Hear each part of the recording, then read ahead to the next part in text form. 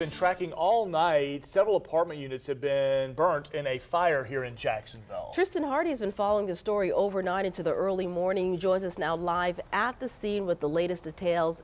First question comes to mind when you see a fire like this. Any injuries? Is everyone okay, Tristan? Fortunately, we have no reports of injuries, but unfortunately, a couple of people are displaced at this moment. The Jacksonville Fire and Rescue Department says that they got a call at 12:15, 2 apartments destroyed. And as you can see right behind me, the damages they described are excessive. You can tell this is somebody's bedroom. You can see the dresser right here, the bed frame, someone's closet. You can see right through their apartment. Now, and you can also still smell the smoke over here as well. Again, no injuries, but the Bureau of Fire, Arson, and Investigations are looking into this. We'll keep you posted as soon as we learn more. We're live in Jacksonville. I'm Tristan Hardy, First Coast News, on your side.